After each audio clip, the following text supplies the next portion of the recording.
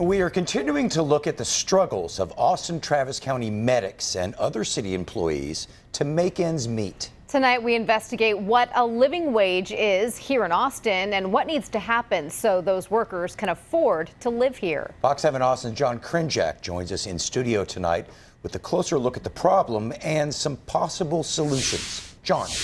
Yeah, Mike, Rebecca, tonight a push is underway to raise the city's official living wage from $15 an hour to $22 an hour. That would have a huge impact on city workers, but some say that should have already happened, given the affordability crisis we're in, from inflation to gas to soaring rents and home prices. Earlier this week, we met Patrick Swift, who says being an Austin Travis County medic is the most rewarding job he's had. When you walk in and it's chaos, and when you leave it's calm, oh, that is my favorite thing in the world. Financially, it's less than rewarding, he says, with an hourly wage just under $21 after nearly 2 years of service.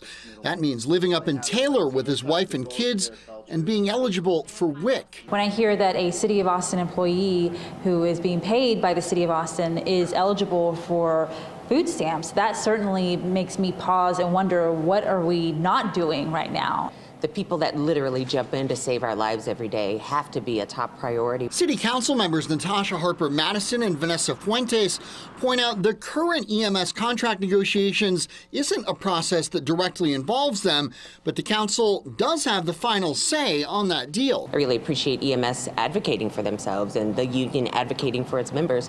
That's what it's designed to do. Once there is a mutually agreed upon contract, that contract proposal will come before council. So we're still a little bit of ways away before council weighs in on the contract, but what I hope to see in this contract is ensuring that we are paying competitive wages for EMS employees, that we value them. So this pilot program will help 85 families. But some council members like Fuentes and Mayor Steve Adler have been pushing hard for progressive economic policies like guaranteed basic income. Several members recently pushing for more incentives for lifeguards. Others, like Harper Madison, outspoken in their support for paid family leave for city workers. This summer, council will need to find money in the budget for all of these.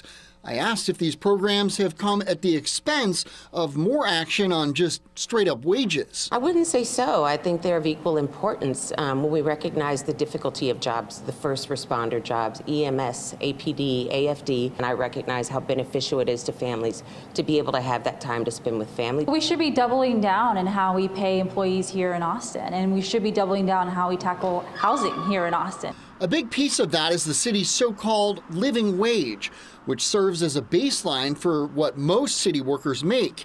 It's defined as a wage that is high enough to maintain a normal standard of living.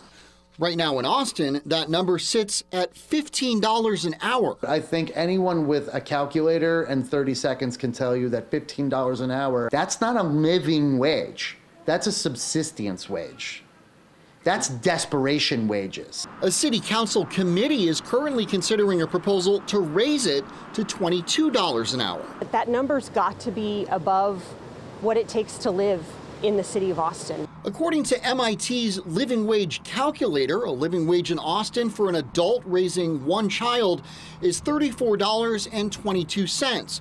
For two working adults raising two kids, it's $23.87.